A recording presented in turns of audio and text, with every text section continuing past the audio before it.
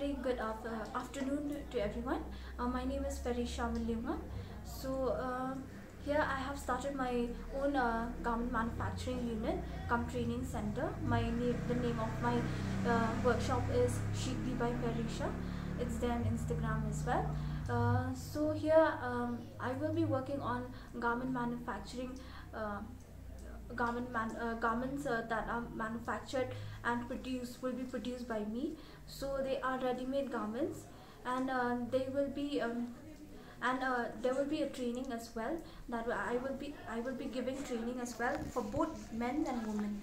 So in this training, I will be specializing both on in pattern making. So pattern making is basically something where we work first on a manufacturing unit. We work first on a pattern, and then we come to a final product. So in that way only I will be teaching people systematically how to work. So my future plan is that I want to expand my business. I want to expand my manufacturing unit, exactly. So through this small unit, I have this hope of getting my own people, getting people that I will be teaching them these by teaching them these new techniques like the machines and all.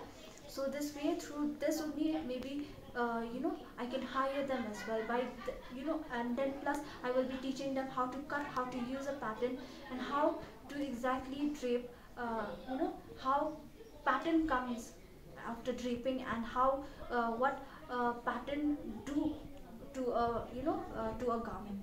So there is a demand for traditional fabric. So what is your opinion about it? India, all this? Yes, I have done my internship on India for 2 months during my internship during my college days. So I've done my internship from Nongklo Women Cooperative Society. I've completed my internship from there, and I've learned from the raw material how to India, how to you specialize in India, everything about India to thread, and then from dyeing to everything. And the thing is that on India, I have worked on on natural dyes. They use natural dye, which I'm still in contact with them.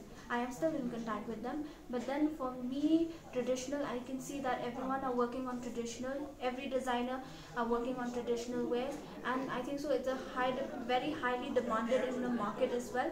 So my main motive is that I don't want to take anyone's, I don't want to be someone's competition, because I already know that there are already too many competitions on that. So I want to create my own, my own specialization, in which I have specialized. And in this field, I think so pattern making is I am very comfortable with pattern making, and working on menswear is something that I've always wanted to, rather than working on gowns, designing.